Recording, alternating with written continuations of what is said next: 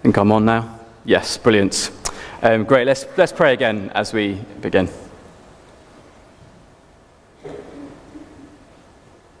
Father, we do thank you so much for your words of life.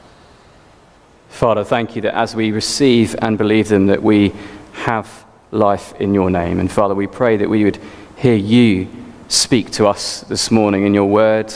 As I preach it, Lord, please, by your Spirit, would you be convicting us, encouraging us, assuring us. In Jesus' name, amen.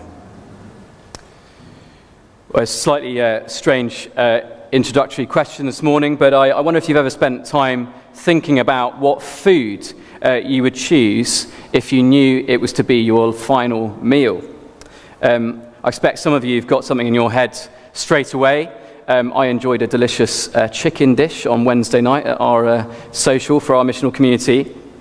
But sadly, it is actually a real choice, isn't it, that some people do have to make. There's been lots of interests through the years about prisoners on death row and what they choose for their last meal.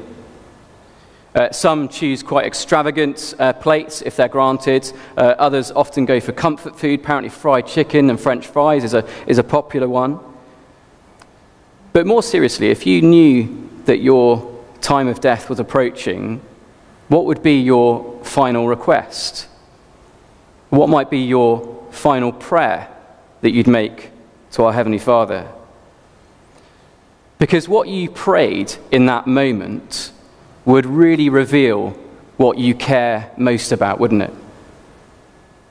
Perhaps for some of those on death row, it might be a desperate prayer for a final reprieve. You do hear of those sometimes, don't you? Last-minute legal challenges that come through just in time. Or maybe for us, it would be a prayer for those that we love and would leave behind. Well, today, what we get to overhear is the Lord Jesus' death row prayer. It's the night before he will purposefully walk towards his death on a cross. And what is on his heart at this moment, as he's about to die? What is it that he cares most for? What's he praying for? Well, it's two things. Firstly, it's us. He wants to give us eternal life. But also it's God, God's glory. And more than anything, Jesus wants to glorify God, but to do this by giving us eternal life. And that's our first point to just remember this morning, that Jesus glorifies God by giving us eternal life. Jesus glorifies God by giving us eternal life. I should have said it's worth keeping your Bibles open on that page so you can follow along some of these verses, page 1085. But Jesus prays in verse 2. He says, "Father, the hour has come. Glorify your Son, that your Son may glorify you." See, Jesus' whole reason for living is to glorify the Father. And yet that's achieved through the Father glorifying him. And of course, as the eternal Son, Jesus has always been glorious. He's always shared in God's glory. If you glance down at verse 5 in your Bibles, you can see Jesus is praying. He wants to be back in the Father's presence, with the glory that he shared with him before the world began. Jesus has always been glorious. And yet in verse 4, before he returns to his heavenly glory, well, he first glorifies the Father through his work on earth. If you glance down at verse 4, although Jesus prays as if his work is already completed, his work on earth includes what he's about to face, the strangest of work, his hour. Jesus prays, "Father, the hour has come." And we've heard it this morning already, but the hour in John's Gospel is his way, Jesus' way of speaking of his own death. You can see that back in chapter 12. I'll put this on the screen for you there. And Jesus says, the hour has come for the Son of Man to be glorified. Very truly, I tell you, unless a kernel of wheat falls to the ground and dies, it remains only a single seed. But if it dies, it produces many seeds. And then Jesus prays again, now my soul is troubled. And what shall I say? Father, save me from this hour? No, it was for this very reason I came to this hour. Father, glorify your name. See, far from praying for a last-minute reprieve, Jesus is saying the hour has come. And as much as we know that it fills him with dread, this is what he has come for. This is what he cares most about, his mission. And it will bring God great glory. And that's because the cross is the clearest expression of God's love and justice. The cross is the purest moment of self-giving love that the world has ever seen and that the world ever will see. And the cross is the means by which Jesus justly gives us eternal life, as he, the Lamb of God, takes away the sin of the world as he faces God's wrath for our sin. Verse 2 in your Bibles, Jesus prays, he says, for you granted him, the Son, authority over all people, that he might give eternal life to all those you have given him. But what Jesus wants more than anything is that he, the Son, glorifies the Father by giving us eternal life. So do you see, Jesus has tied the glory of God to our salvation. Just think how sure and how secure that makes our eternal life with him. He staked his name and the Father's name on giving it to us. And what's more, did you see that Jesus, he has all authority to give it? Verse 2, the reason that he can glorify God in this way, the reason that Jesus' death is the way to life, is that he has authority over all people, literally all flesh, to then give eternal life to all those that the Father has given him. We know from the rest of John's Gospel that God so loves the world. Jesus' mission is to the world, and so God, the Father, has given Jesus a worldwide multitude to then bestow this eternal life on. This is abundant giving from the Father and abundant giving from Jesus. And Jesus, he's not promising something above his pay grade. He really does have authority, all authority to give this eternal life to us, to all those the Father has given him. You might not be into politics, many aren't, but like it or not, in the news at the moment, we're hearing a lot, aren't we, about the first 100 days or so, is it, of a new Labour government in power? I'll leave it to you to assess how they're doing. But in all the new kind of policy announcements, you always wait for someone at the top to announce it, don't you? If you hear of a kind of a junior civil servant or someone and a rumour spreading of a U-turn, say on the winter fuel payments or something, well, we don't really listen to that until someone like King Keir comes out and confirms it or denies it. Well, Jesus, he has unparalleled authority over the whole earth, all people, and he uses it to give the best gift of eternal life to us. But what is eternal life? Well, hopefully you are paying attention throughout the whole service and Bible bite-sized, because Jesus defines it for us, doesn't he, in verse 3? He says, now this is eternal life. I'm not going to ask for a show of hands, but I wonder what you would have said before you walked in this morning to that, or perhaps what those you know might define eternal life as. So I wonder if actually for many people, it is that thought of life just going on forever and ever. Like my son said around the table, like that ball of wool that just keeps getting unraveled. Now, there's some truth to that, isn't it? But Jesus, he doesn't mention time, does he? He defines eternal life in terms of relationship.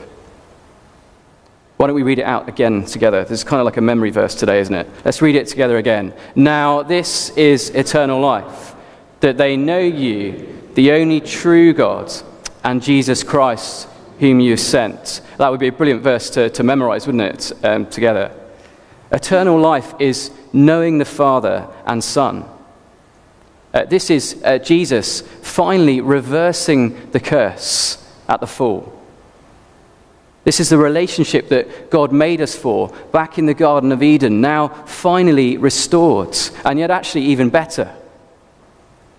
No longer shut out from God's presence, but now with intimate knowledge of the Father and the Son. These boxes again, Jesus in the Father, and us in Jesus, and Jesus in us by His Spirit.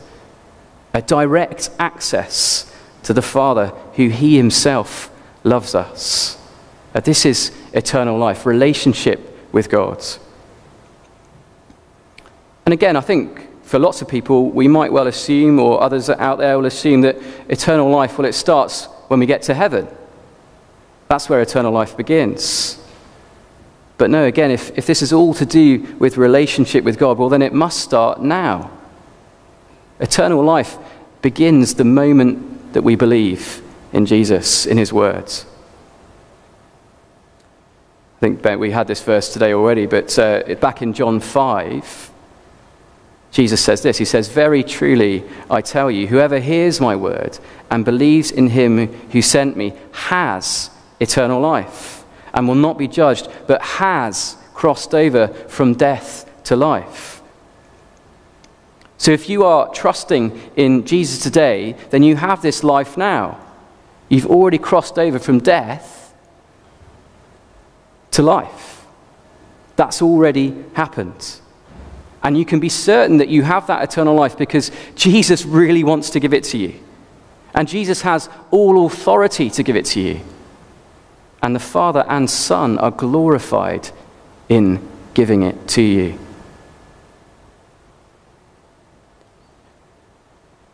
So how does Jesus give this life? How does He give this life? Because we've never met Jesus in person, have we? How does this life come to us and to the world? We're going to see that as we listen into the rest of Jesus' prayer in 6-19, that Jesus ensures life for the world by sending His apostles with His word.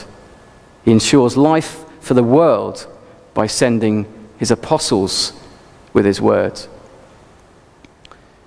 We're going to come to Jesus praying for the apostles in a moment, but just to sneak into next week's passage just by one verse, just to see what Jesus' big aim in all of this is. In verse 20, Jesus switches who He's praying for. So Jesus prays, He says, "My prayer is not for them alone," i.e. the apostles, "but I pray also for those who will believe in me through their message, that all of them may be one, Father, just as you are in me and I am in you. May they also be in us, so that the world may believe that you have sent me."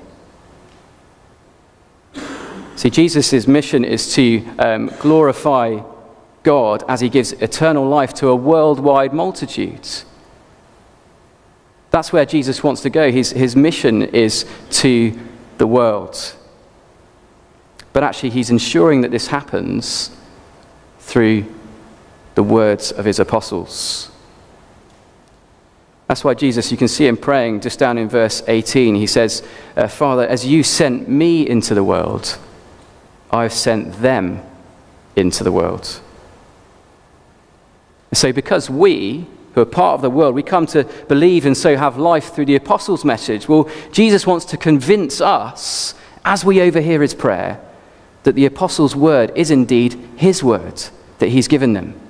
He wants to convince us of this arrow here. And straight away we hear Jesus' confidence, I think, that He has really done this. The apostles really do have received and believed His words. Verses 6-8 now. Verse 6, on Jesus' part, He's revealed God to them. It's all His doing. But He's done this by giving them His word. Verse 8, he says, "For I gave them the words you gave me, and they accepted them. And they knew with certainty that I came from you, and they believed that you sent me." Jesus' words are God's words, and he's given them to his apostles. It's interesting, isn't it, that although Jesus has been with them physically, in person, for all those years, actually, he says it's his word that gives them this lasting revelation that they need and that the world needs. And on the apostles' part, you see that they've obeyed it. They've obeyed his word, verse 6. They've accepted it. And crucially, verse 8, they have believed. Jesus prays confidently. He's ensured that his words have been truly received by the apostles. And as the apostles believe his words, did you notice as well that they now know God and Jesus whom he sent? They know that with certainty. This is eternal life happening for them. Jesus' word really does work. They're the first to receive his words, and so the life that Jesus wants to give the whole world. But of course, they're just the next step. Jesus' mission is to the world. And yet it's a dangerous one. It's a dangerous mission. Have a look down at verse 14. Jesus says, he prays again, "I have given them your word, and the world has hated them. For they are not of the world any more than I am of the world." See, as the apostles, they kind of receive his word, and they're in some way immediately separated from the world. They don't belong to the world any more than Jesus did. Jesus prays a similar thing down in verse 17. He says, "Sanctify them by the truth. Your word is truth." That word sanctify, that can just mean set aside for holy use, reserved for God's service. And Jesus sets the apostles aside by his words, separating them from the world, and yet he sends them back into the world. And it's a hostile world. It's a world that hates Jesus and will hate his followers. But actually it's worse than that, because they don't just face the world, but they face the devil as well. Verse 15, Jesus prays again, "My prayer is not that you take them out of the world, but that you protect them from the evil one." See, as these apostles take this vital, life-giving message into the world, their mission is fraught with danger from the world, but also from the devil as well. And so they need protection. Jesus has delivered his message to them, but now he needs to protect the messengers. I don't know if you've ever heard of the true story of the heroic carrier pigeons that were used to deliver vital messages during World War I. Well, one such pigeon was called Cher Ami. Any French speakers in here? Was that an okay pronunciation? Cher Ami, our friend. Yeah. The Americans, while attacking a heavily fortified German line in northern France, there was 545 American soldiers who advanced too far and became trapped in a ravine where they were kind of weathering enemy fire, but also American artillery fire as well. And they were trapped. The Americans didn't know they were there. And legend has it that all other means of communication were cut off. Their only hope of survival was this one remaining pigeon, Cher Ami. And so the US Army Major Charles Whittlesey, he frantically scribbled a note that he found and folded inside a canister and attached it to Cher Ami's leg. And as the division watched Cher Ami take flight, a German bomber blasted Cher Ami out of the sky. But incredibly, the wounded bird struggled back into the air and flew the 25 miles back to the American base. Cher Ami arrived blinded in one eye with a big, deep wound across his chest and a canister dangling from what remained of his leg. And inside was that message, the crucial message to stop the Americans bombing their own men. Why have I told you that story? Well, those soldiers, they were saved despite their poor messenger being left exposed to enemy fire. But imagine how much more certain they'd have been of their rescue if their messenger pigeon had been protected. Do you realize I've inadvertently likened the apostles to pigeons with that illustration? That's not intended. But Jesus' messengers, his apostles, they were protected at every point along the way, covered in prayer by Jesus, who has all authority. protected by the name, the powerful name of the Father.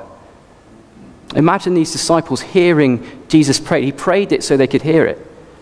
He prayed it so that we can hear it. Imagine the comfort that it brought them as they're being sent into this hostile world. But also the certainty that it gives us that they really did make it with Jesus' message intact. And the word that they carried, it doesn't just save hundreds of lives in one ravine, but a worldwide multitude that the Father has given to Jesus. Jesus' words are the way that he gives the world, us, eternal life, saving us from the judgment to come, as we've already heard today. And as we listen into Jesus' prayer, he wants us to be sure that he has left no stone unturned in ensuring that his revelation of God has reached us as he intends. He's delivered the message. He's protected the messengers, so that as we believe in him, through their word, we too can have certainty of this eternal life and joy in him.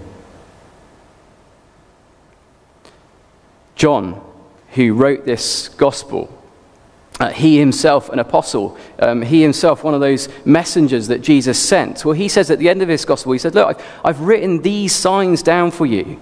I've given you Jesus' words so that you may believe and have life in his name.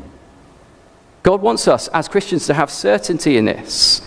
As we're assured that these words in the Bible are true and trustworthy, well, so that we can be assured that we really do have the eternal life that Jesus wants to give, that he has given to us as Christians.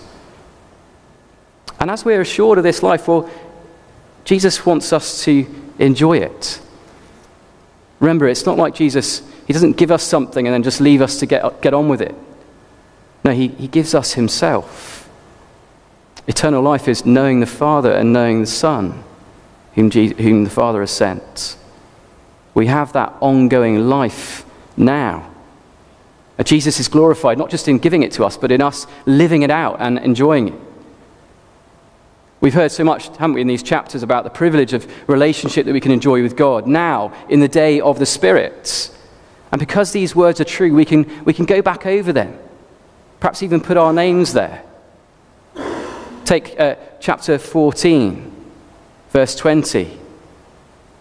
On that day, Mark, Alex, Jonathan, Johanna, on that day you will know that I am in my Father, and you are in me, and I in you. That day's today. Take 16:26. And that day, Nathan, Lottie, Julie, Esther, you will ask in my name. And I do not say to you that I will ask the Father on your behalf, for the Father himself loves you, because you have loved me and believed that I came from God. That day is today. And as we've seen, haven't we, having this eternal life, living it out, means loving and obeying Jesus' words, letting his words abide in us. So Jesus says to us today, all of us, Grace Church, as the Father has loved me, so have I loved you. Now remain in my love. If you keep my commands, you will remain in my love. This is the eternal life that Jesus wants us to live out and enjoy. Eternal life that is started now already. And so Jesus wants to enjoy it by his Spirit through his words. But also know that the future is certain as well. My son wasn't altogether wrong, was he, with his answer that it's life going on and on forever. Jesus' promise, right at the beginning of this section where we started a few months ago in 14:3 says, Jesus says, and if I go to prepare a place for you, I will come back and take you to be with me, that you also may be where I am. One day soon, Jesus will return, and all those the Father has given him, that worldwide multitude, he will bring with him to be in glory. A relationship that will go on forever. Jesus glorifies God as he gives us eternal life by sending his apostles with his words. But just as we finish, let's remember that that is a living and active word, a spirit-filled word that is all about Jesus, all about Jesus' work, his hour, his work of death on our behalf, his work of resurrection to life and ascension. See, even his precious messengers, the apostles, they needed Jesus to die for their sin, just as much as we do. Jesus finished his prayer by praying this in verse 19. He said, "For them I sanctify myself, that they too may be truly sanctified." See, before Jesus could give them life through his word, before he could send them with his word, Jesus first set himself aside for holy use. And what holier use was there? What greater glory could Jesus bring than by going to his hour, going to his death on their behalf, his death on our behalf, his death and resurrection that brings God glory and gives us eternal life. Let's pray.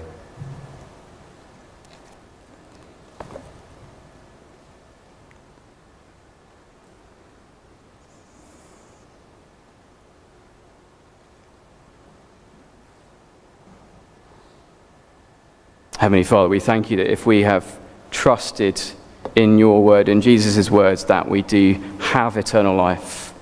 Thank you that we can be certain of that, Lord. Please help us as we are certain of the words that you gave to your apostles for us, that we be certain of our life in you, that we would enjoy it and live it out. Well, please help us to abide in Jesus, letting his word abide in us.